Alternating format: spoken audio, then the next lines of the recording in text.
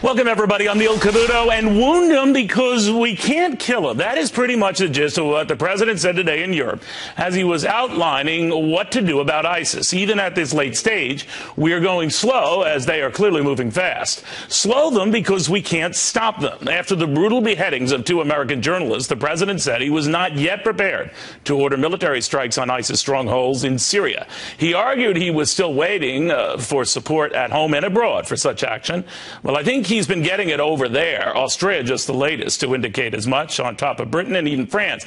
Maybe he's not reading the papers or following news here or networks here, but judging from just the Republican lawmakers I've talked to, he's got that support for stepped-up attacks here as well. No matter.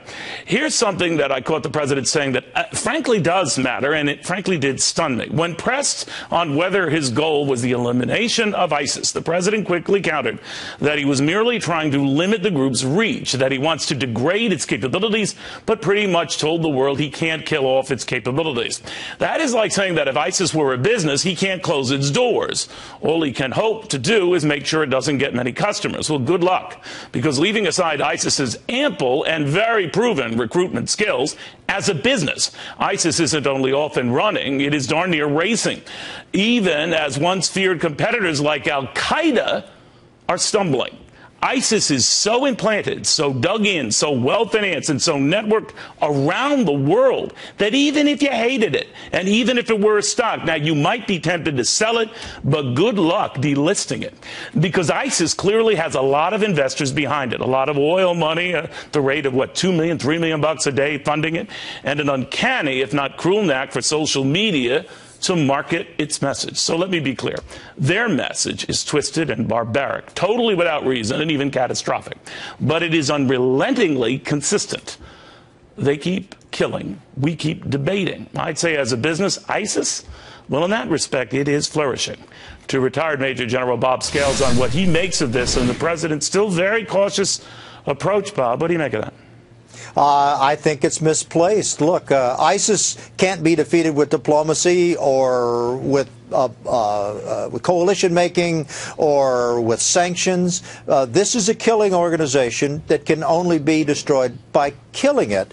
And you have to kill them where they live. Iraq is just peripheral to their mission. Their heartland, their head and their brain, if you will, is in Syria. And the only way you can strike it... How do you know that for sure, though? They've had time to disperse themselves all over the world. I don't think there's any question. Their recruiting, their headquarters, their financing, their training, all of that is centered around the city of Raqqa in Syria. That's where everyone seems to gravitate to join the ranks. Iraq is just an extension of the ISIS So you're saying ISIS that if we go heartland. after these Syria positions, that we kill them off there, that they're not as much a problem there? Because I subscribe, and you're the expert, I'm not, but as you know, I read a prompter, so I think that qualifies me.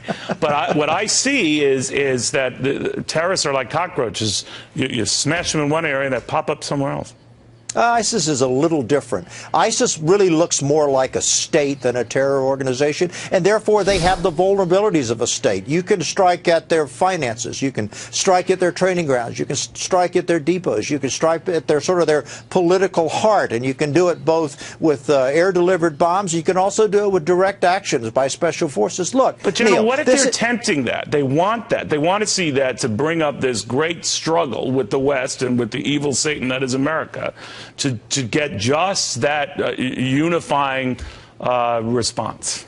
I tell you, if we start blowing up ISIS and they start dying in large numbers, if we are successful in taking out their infrastructure and their middle management, their television monitors are going to go dark, Neil. No, this is about killing and this is about destroying them and not doing it. This isn't shock and awe. This is shock and awe done at a very, very slow pace. But we have to take them down over time. And oh, by the way, to your earlier point, the only countries that can do this, that have this special capability, precision and special operating forces, is either the United States or assisted to some degree by the United Kingdom and Australia. Well, we know that the United Kingdom and Australia are closer to supporting just such a position. The president is not, or waiting, I guess, for this coalition to form. You argue time is not on our side, right? Right. Well, I mean, the bottom line is the enemy has a boat. We may not be at war with ISIS, but ISIS is at war with us. And eventually, the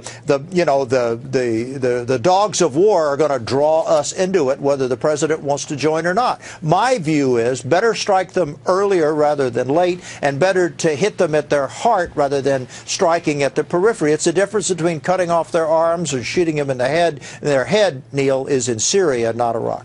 General, it's always a pleasure, sir. Thank you very, very much. Thank you, Neil. All right, in case